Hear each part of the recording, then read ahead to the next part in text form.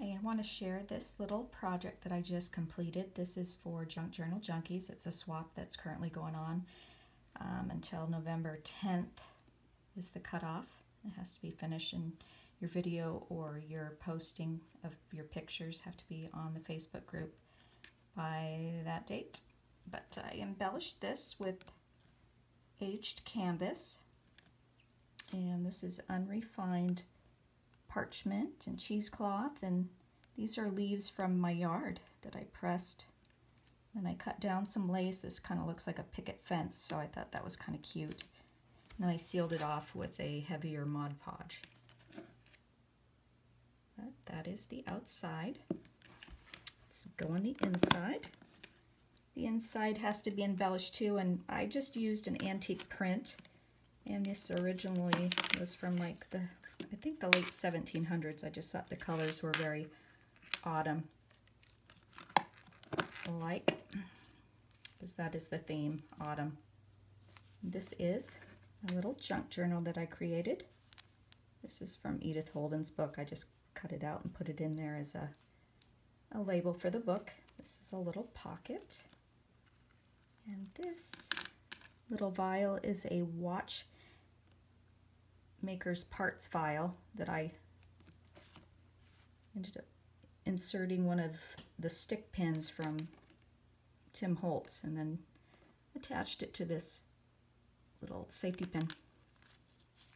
Then I've also included this little autumn book that I created. These are little leaves from my yard again, and some lace, a little dictionary entry. And they have little pressed flowers.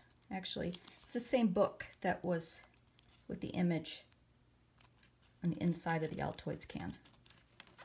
And then the closure, I used just coffee stained seam binding that I attached to the inside and front and back cover. This is a little teeny library card. This was a tintype photo that I had that I scanned and shrunk down and mounted on some aged paper, little leaf.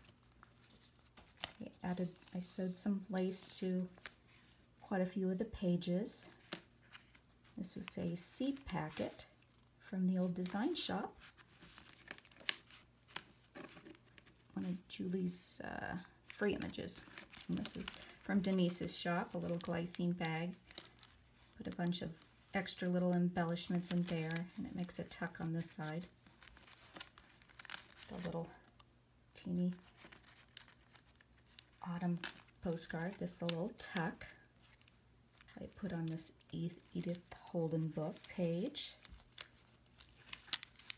It's the back side of it, and this is a poem from the Edith Holden book.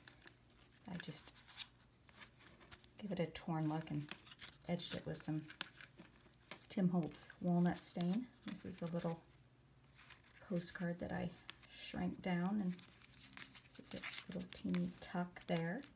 This is a Tim Holtz craft glycine envelope that I embossed. Another little fall postcard that I shrank down. Another fall image that I attached to some unrefined parchment, and I put it on this ledger paper, which is from the late 1800s, and so is this choir paper. And some of that unrefined parchment, I just love the color of it and the sound. Here's another image from the old design shop, Julie's freebies that she sends out to her email list. This was a page from Edith Holden.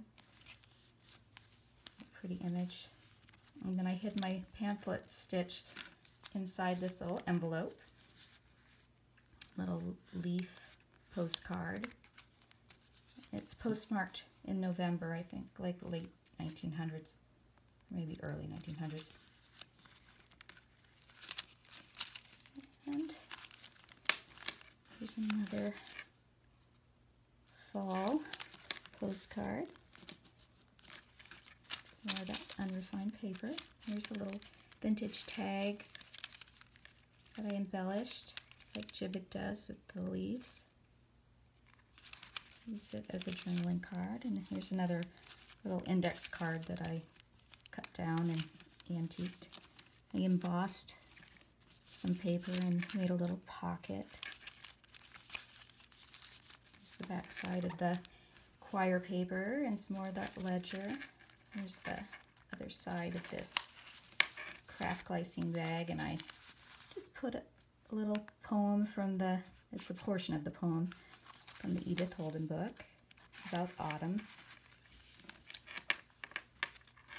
And on that page I just spelled out autumn. And here's a little tag I made. And put it behind this little ticket tuck. Pretty image from Edith Holden's book.